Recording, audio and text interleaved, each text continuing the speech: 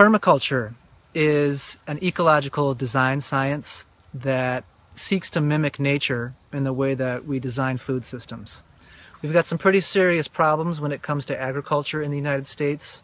We're losing a massive amount of topsoil from our industrial farm systems.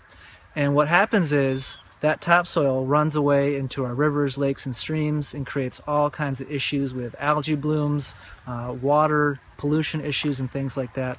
And really what permaculture seeks to do is mimic nature's brilliance that we would find in a forest.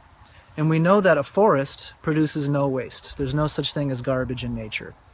So we can mimic that when we design what we call permaculture food forests or perennial polycultures.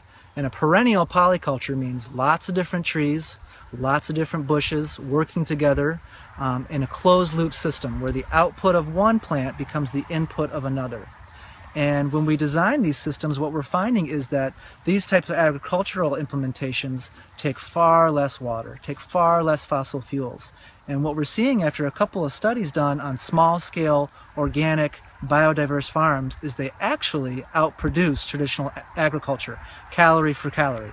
So we're seeing a lot of examples emerging of farmers that are embracing this agroecology, combining agriculture and ecology with a far less footprint, far less fossil fuels, far less water. And the food is actually healthier. The food is actually a lot more nutrient dense.